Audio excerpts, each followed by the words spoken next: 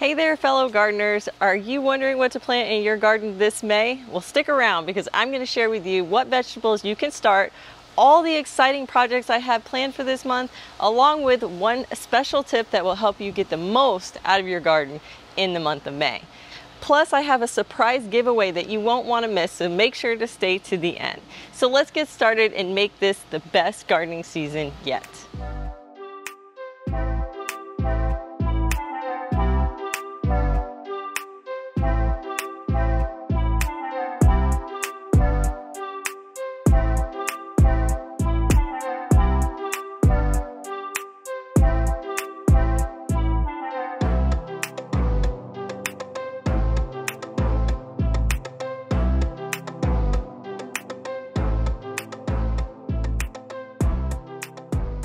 I'm Katrina with Homegrown Florida, and we're going to start with what vegetables you can plant this month.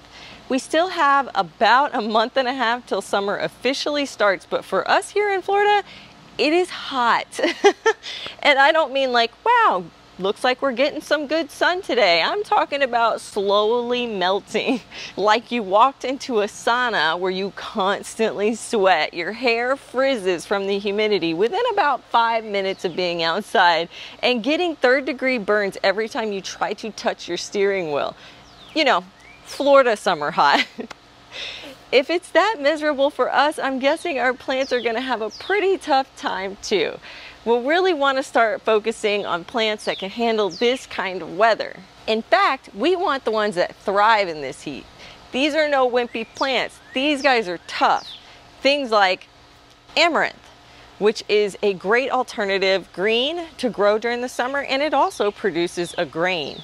Chayote is a vining perennial squash, kind of like a summer squash, which is more perennial for folks either in Central or South Florida. Cowpeas grow like weeds here, and those are black-eyed peas if you're not familiar. Loofah is a really fun thing to grow, and I'm actually contemplating whether I'm going to grow it this year or not, but loofah can be used as a zucchini substitute when it's small or young, or you can let it grow to maturity and dry on the plant and create sponges from it. Okra is another really cool vegetable that you can grow during the summer, and it is needed in our gumbos and jambalayas. Papaya is a perennial in South and Central Florida, and it is a fruit that is so yummy. Peanuts. Peanuts, guys, we can grow peanuts and make our own peanut butter. How cool is that? Pigeon peas is one that you may not have heard of before. It is a perennial pea, but it seems more like a bean. Pineapple, our second fruit on the list. The first time I saw a pineapple plant with a pineapple growing on it, I really thought someone was messing with me because it really was not what I expected. One of my favorite fruits is roselle. I have planted 8 this year, and every single year I grow more and more. My first year was like 1 or 2, then I did 5 last year. Now I'm going up to 8 because I feel like I never have enough. Don't forget your sweet potatoes. They are one of the easiest summer plants to grow for a huge yield. In fact, you probably can grow a full year's supply during our summer months.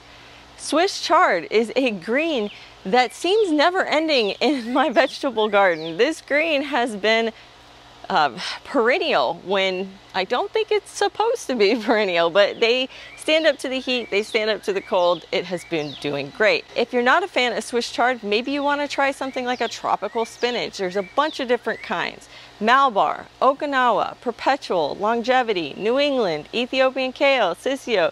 Lots of options out there. Try them out, see which ones you like. And the last vegetable is tropical squashes like Seminole pumpkins and Tahitian melon squashes, among several others that do well during the summer. But don't forget the flowers too. Guys, you can grow zinnias, marigolds, cosmos, salvia, and of course, our one and only favorite summer flower, sunflowers. Now let's jump right into the projects I have for this month. Because we're heating up, I'll be increasing my watering schedule and my mulching. Right now, I've been watering twice a week for about 15 minutes, and I'm going to be moving that to 3 times a week for 30 minutes. But be very careful when you start increasing your watering schedule so that you don't overwater your plants. Your best bet is adding an extra day of watering first, then slowly increase the time by 5 minutes. On the night before your next watering, stick your finger down into the soil to about your second knuckle, maybe even deeper, the full finger, and see if there's any moisture deep down. If the top of the soil is dry and the soil deep down has some slight moisture, you have reached the perfect schedule. If it's completely bone dry and the plant leaves are starting to wilt in the evening especially, upping that timing of watering or adding that extra day is going to help. Don't be so concerned with your plants wilting during the day. Lots of different plants like cucumbers and squashes appear wilty during the heat of the day, like right at noon. And then if you come out at night and take a look at them, they might look perfectly normal. They'll perk right up. They're just responding to the heat. They still have good moisture. Something else you should be doing to help retain moisture in your soil is mulching. For the first several years of my gardening journey, I didn't mulch my beds or containers. I guess I just liked the way it looked. I thought it looked like neat, but I always had trouble keeping the moisture in my soil, and my soil always seemed to just get more and more unhealthy. No matter how much compost I added, it just dried up and turned to dust. No worms, no bugs, bad germination rates. My soil will become hydrophobic where the water would just hold on top rather than soaking down below. So I started mulching my strawberries first because honestly it was just to keep the bugs from eating them. I had read that if you add mulch to strawberries you can keep bugs separated from the strawberries, and the dirt would keep those bugs away. So I added this thin shredded pine mulch. I think I got it from Rural King. I noticed that the soil stayed dark underneath and I didn't have to water as much.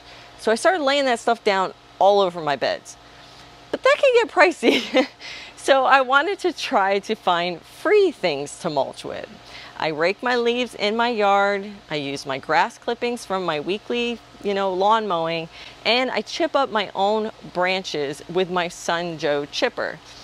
Guys, it was a game changer, and it seems the more I add, the healthier the soil became and how easily it held even small amounts of water. I'm not even exaggerating. I add 4 to 5 inches of mulch during late spring all the way to early fall. And it breaks down so quickly, so I just keep heaping it on over and over all season long. The only time I slow down is in winter because it almost becomes a little too good at holding moisture. The downside, I have to use gloves now when I dig in my beds because the amount of bugs and worms popping up all the time, it kind of grosses me out. Like I'm trying to be comfortable around bugs, but when a worm kind of pops out the soil and falls on your hand, it just a little icks. I love my worm friends. I want them to have a happy, healthy home, but I'm not a big fan of them kind of jumping up out of the soil and onto me. My next big project for this month is to keep my tomatoes pruned. I've been doing the Florida weave method, and if you haven't seen that video, I'll put it down in the description below.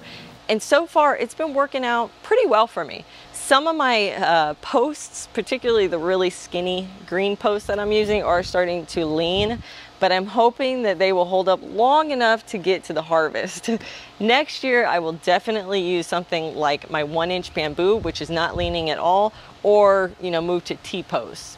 So far, so good. But one area I have not been keeping up with is my pruning. In the past, I've tried letting my plants go wild. I've tried doing the single stem method with tons of pruning, but I pretty much landed on a hybrid where I prune a lot in the beginning, especially the bottom, but then I let them leaf out at the top. I also don't single stem them anymore. I feel like it just produces more in the long run, but that could just be my experience. Yours might be different.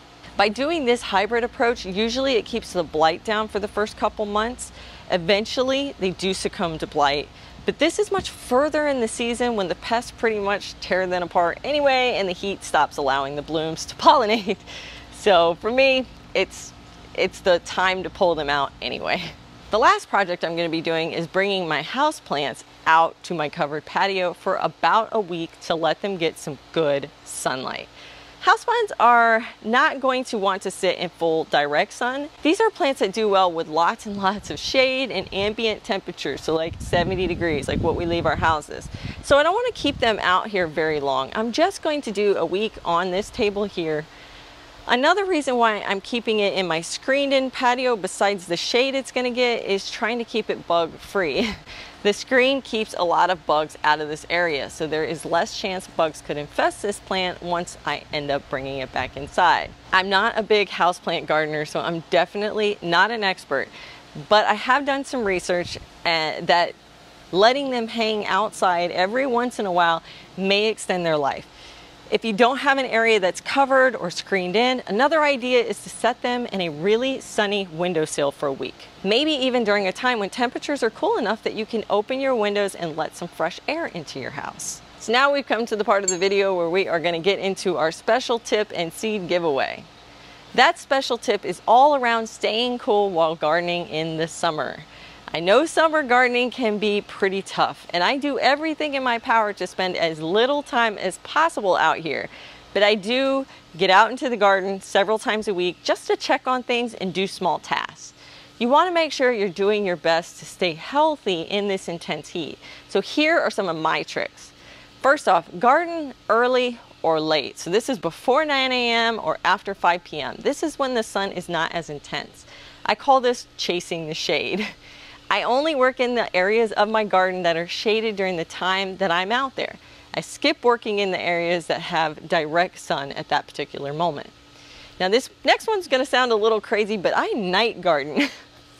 Once the sun has set, I put on my headlamp and I get to work.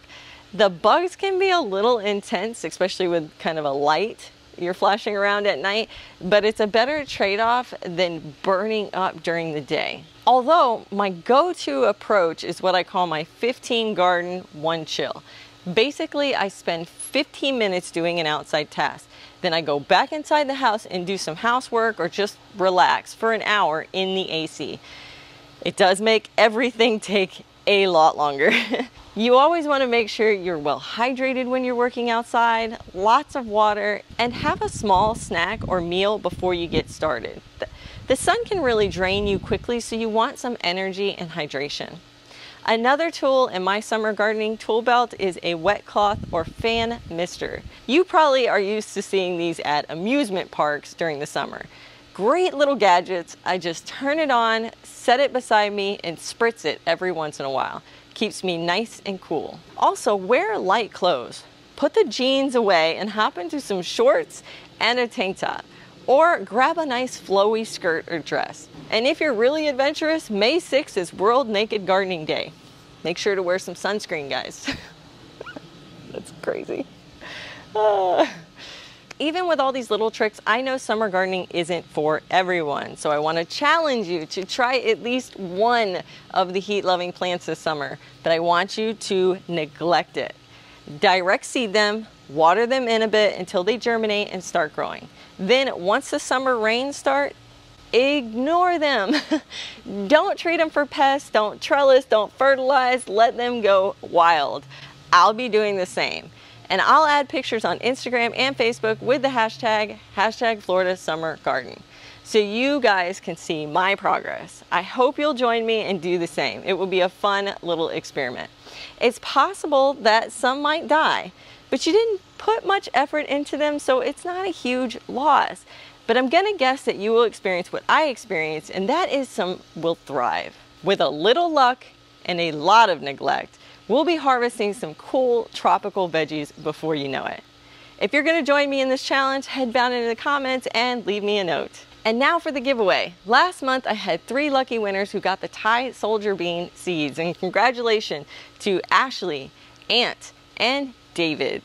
This month I'll be giving away Everglade tomato seeds from my own personal collection. I know it probably seems a little late in season to be growing tomatoes, but Everglades are a special variety that will not only grow in the heat, they will also flower in high temperatures.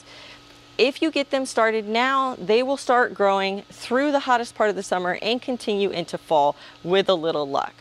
I strongly encourage you to give these guys some shade. Even though they don't mind the heat, you will see them do their best with an afternoon reprieve from the intense sun. Another good idea will be to succession plant them. More than likely, your first plant will survive for a long time, but in case you get early blight or a cutworm comes through and snips the seedling in half, you have more to take its place. All you have to do is head down to the comments and leave me a note on why you would be excited to win these seeds.